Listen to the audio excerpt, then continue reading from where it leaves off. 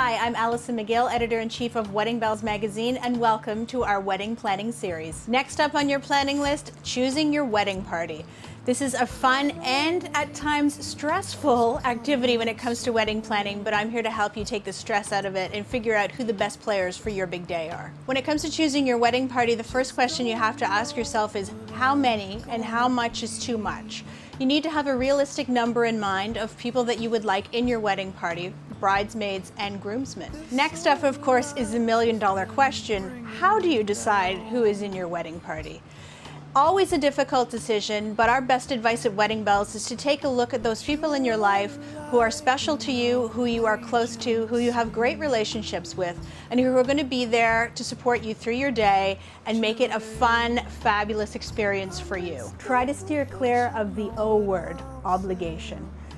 Pick people who you want to be surrounded with on your day, and pick people as a group that you think will work well together. Of course, the biggest job in the wedding party goes to the maid of honor and the best man.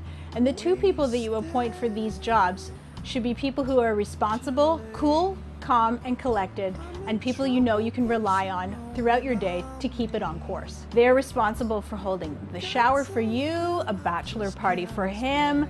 They're with you at your side throughout the entire wedding day. You need somebody who's organized and responsible. Are you going to have a flower girl and a ring bearer involved?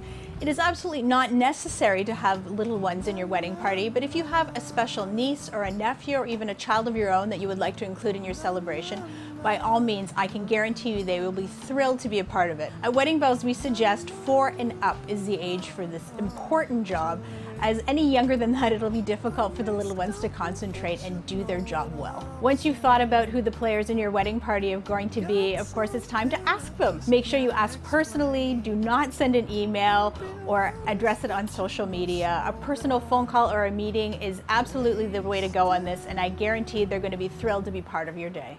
What I'm saying, got something I just can't explain.